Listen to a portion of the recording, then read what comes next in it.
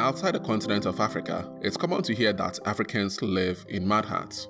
This statement often aims at painting and stereotyping Africa as a primitive continent that is not capable of erecting structures like those found in other parts of the world. In fact, to most people that have never studied or learned about Africa's architecture, the idea that impressive architectural structures exist on the continent outside Egypt is a difficult concept to grasp.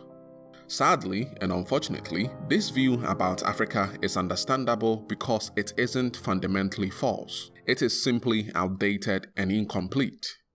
Before the world learned more about Africa, specifically Sub-Saharan Africa, it knew about the pyramids of Egypt.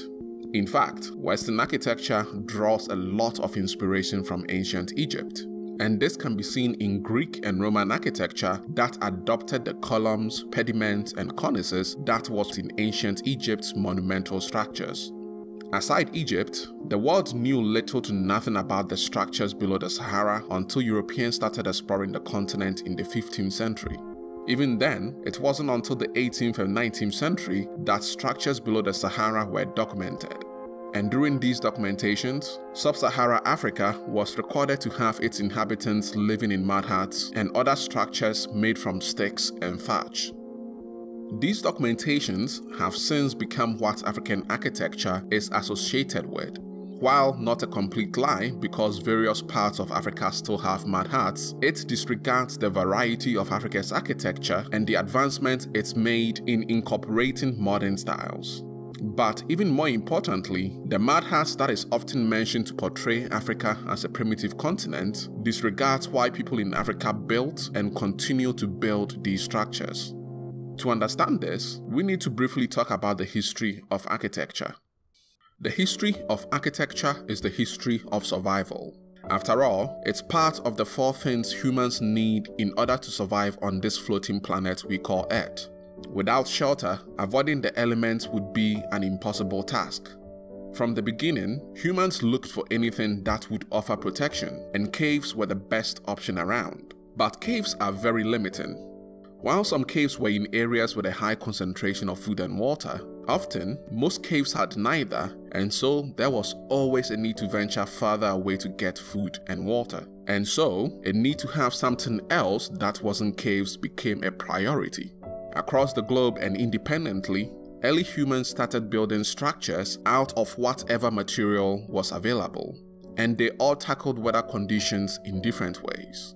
Mud huts were specifically built to keep the people in them cool, and this is why in every single part of the world that receives a lot of sunlight, structures built out of mud were more common. But we humans are very artistic, so we eventually started making bricks out of mud and clay and left them out in the sun or placed them in fires to harden. Once hardened, the variety of structures built was only limited by the imagination of the architect. Egyptians, for instance, used them to build the numerous structures revered all over the globe. The Romans followed suit and did the same. Further advancements were made, and soon there was concrete and cement, both of which made constructing shelter easier. But for some reason, while various parts of the world adopted building with these new materials, some parts of Africa stuck with building out of mud and clay, and this continues to this day. In fact, there's a resurgence in using mud and clay in African architecture that is being spearheaded by Francis Kéré, a Pritzker Prize-winning architect that has built numerous and fantastic structures out of a combination of clay, mud, and other sustainable and locally sourced materials across Africa. These structures he's building take inspiration from traditional structures that were built in Africa before its colonization. The structures built in Africa before colonization starts us off in North Africa.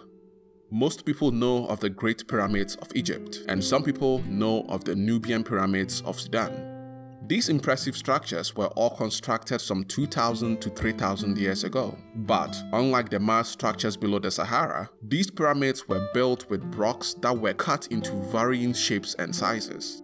Below the Sahara is the Bandiagara escarpment in Mali, which contains the dwellings of the Dogon and Tellem people.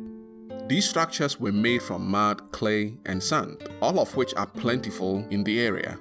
Then there's the Moxum mud huts, built by the Moxum people in the northern part of Cameroon. Dotted around West, East and Central Africa are round huts, which is typically what most people think of when they think of mud huts in Africa. But rotating back to Mali, there's this incredible structure that was built sometime in the 13th century called the Great Mosque of Djenné, and sometimes referred to as the Great Mud Mosque of Djenné. This building is within the Sudano-Sahelian architectural style, and this style contains the largest structures in sub-Saharan Africa. Unlike the pyramids in Northern Africa, these structures are composed entirely of mud, clay, and varying assortments of wood and straw. These mud structures and dwellings in sub-Saharan Africa were built with the intent to keep the inside cool, and they do so extremely effectively. They have a relatively high thermal mass, which means they can take a beating from the sun, but maintain a cool interior during the day and a warm interior as the temperature drops during the night. For sub-Saharan Africa, structures like this are crucial since modern buildings are environmentally unsustainable and expensive. The high temperatures in Africa also make modern buildings uncomfortably hot due to the extremely high thermal mass of concrete, and it requires energy costs to cool it that most African families can't afford. As a result of this, alternatives are being welcomed and has led to a resurgence in traditional architecture. As mentioned earlier, Francis Kéré is spearheading this. He's built numerous structures around Africa that uses local materials like clay and mud and are built to have passive cooling systems through the use of overhanging roofs and wide windows. These structures not only blend into the environment better than modern buildings, but they also build and improve upon traditional structures that were the norm before colonization. Two of these improvements is highlighted in the use of large overhanging roofs and drainages. Both assist in protecting the buildings from rain, which would normally weaken the integrity of the mud structures.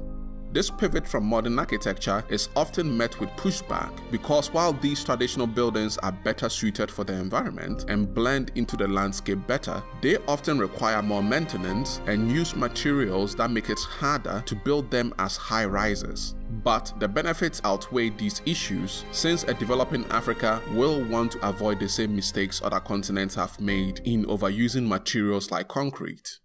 For a continent that is already too hot, using less concrete will help prevent the creation of urban heat islands, since structures made from concrete soak and retain heat at a higher level than mud.